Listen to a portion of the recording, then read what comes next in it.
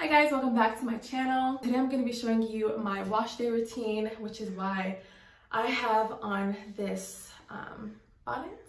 So I look a little bit crazy, but we're going to fix that. We're going to look cute. So yeah, I'm going to show you guys my wash day routine. It's very simple, very easy.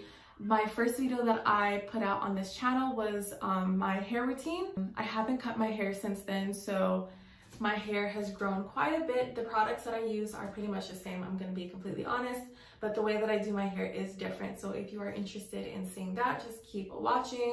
And while you're here, you might as well go ahead and hit that like button and subscribe so you can see more from me. I promise I'm going to be consistent. Yeah, let's just jump straight into the video, and thank you for tuning in. All right, so here is the reveal. My hair out of the bonnet. It's looking really crazy. That's my nest right now. So we're about to hop in the shower and wet the hair. And you want to make sure that you separate your hair and allow the water to get all the way in there, and just kind of spend a minute making sure that your hair is completely soaked from the strands all the way to your scalp. You want to make sure that it is very wet.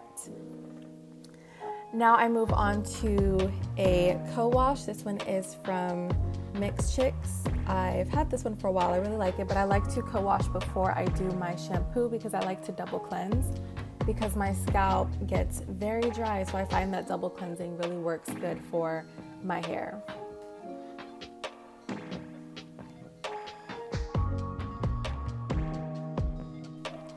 For shampoo, I'm using AG Hair, and I'm using their Balance shampoo. I really love this shampoo because it has apple cider vinegar, and that really helps with controlling the dandruff in my hair. And again, I'm just going to work this in primarily on the scalp, let it run through the hair strands, and then we'll move on to our deep conditioner.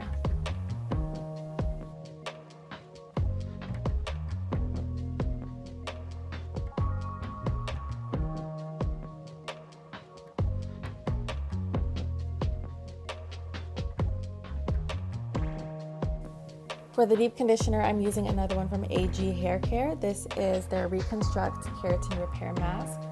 I'm going to leave this on for about 20 minutes and cover my hair with a plastic bag and sit under a dryer. And I'm just going to let that sit for a little bit because I think using the heat really penetrates the hair strands so much better than if you're just leaving it on in the shower. So that's what I'm going to do. And then I'll be back to rinse that out and finish with the styling products.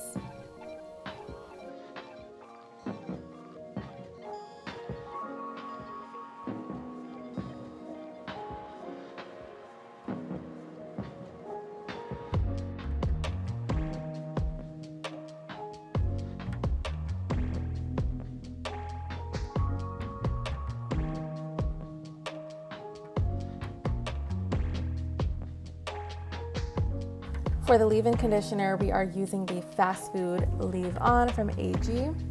And I really love this leave-in conditioner because it is so moisturizing and so thick. As you see, it just locks in that moisture throughout the week, and I just love using this product. So after this, we're going to be moving on to the gel. I just use 2 products for my hair when it comes to styling products. That's really all I need. I don't overdo it, and it works for me.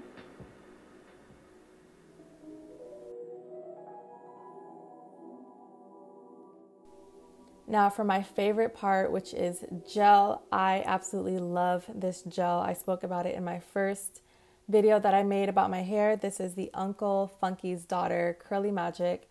It is hands down the best gel in my opinion for natural hair. It is so moisturizing, it leaves your hair so shiny. It's just right, not too thick, not too thin. It's the perfect gel. So we're gonna finish off with this, and then I will be back to show you how I actually style my hair.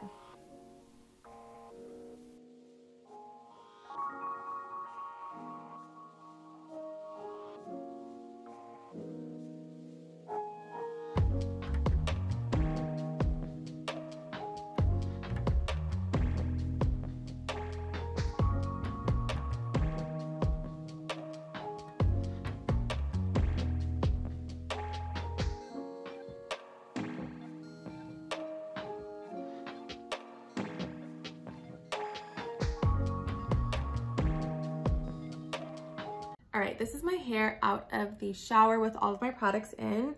So what I'm gonna do now is just kind of shape the hair and finger coil the pieces that are really frizzy. So that's usually like the middle part of my hair. Usually the outer area is just a little bit smoother. So all I have to do is just kind of smooth it through my fingers, maybe rake it through, and that's really all I have to do. I really love the length that it's at right now.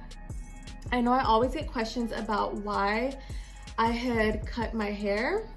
Yeah, my hair was just too much to deal with. Like, I had to buy hair products every single month, and y'all know natural hair products are not cheap, okay? My bag was empty. This was taking all of my money, and the amount of time it took me to do my hair, my wash day was usually about, I would say an average of like 2 to 2.5 hours if you include washing, styling, and drying. If you include a deep condition, then baby, let's just bring that up to 3 hours. It was so long and it was so time consuming, and I just didn't have the patience for it anymore.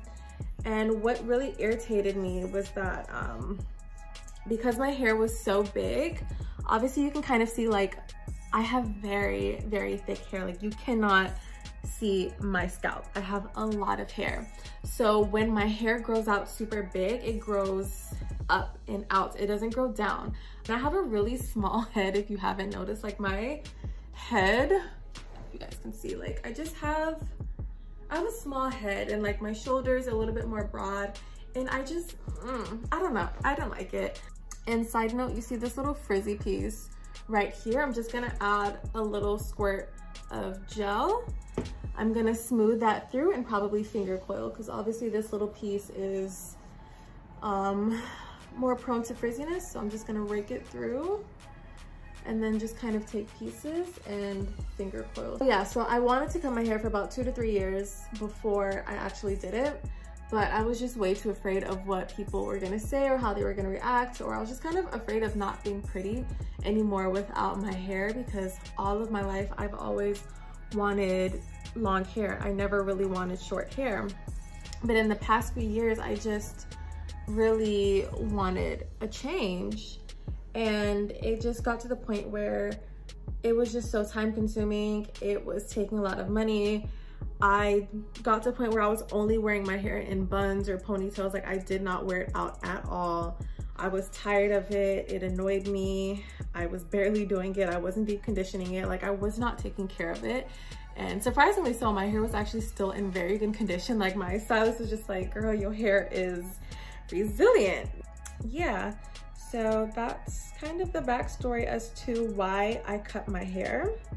Now, as for growing it out, I haven't cut it since the end of March. So let's just say April. So now we're in mid, or like the beginning of August. So May, June, July, August. So it's been about, let's just say 4.5 months since I've cut my hair.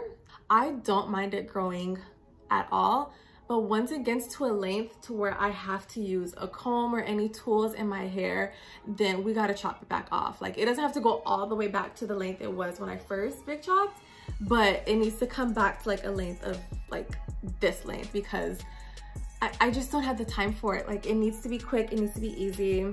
I feel beautiful with short hair. I actually really love how short hair looks on me. So yeah, that's kind of my hair journey post big chop. Yeah, if any of you guys are considering doing a big chop, why are you considering it? And are you gonna go through with it? Yes or no? And let me know why, because I'm curious to know. Because I know for myself, it took me about 2 years to make the actual leap. If you're feeling hesitant, don't be hard on yourself, but also don't be afraid to do something that will make you a little bit happier or make your life easier. Nobody is going to take the time to do your hair on a daily, and nobody's going to spend money on products for you every single month. So if they have anything to say, honestly, it's irrelevant. Like, how cute is this length? It's so cute. Okay, so I'm going to flip around and do the back, and I'm going to speed it up for you guys so this video isn't super long, and I will be back.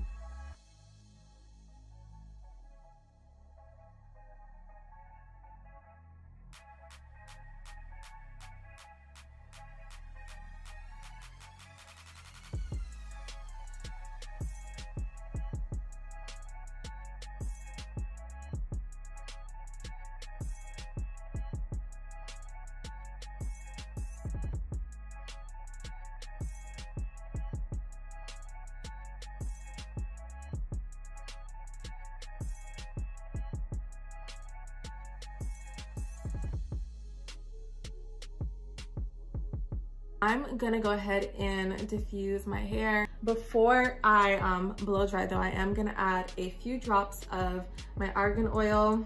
Oh, and by this point, sometimes I'll use my little chirpy twist and I will just kind of pat the hair to get out the excess moisture.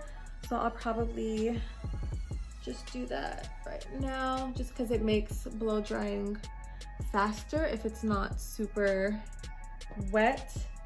I do a light pat because I don't want to smush the hair in too much, because then it can tangle and kind of get a little frizzy.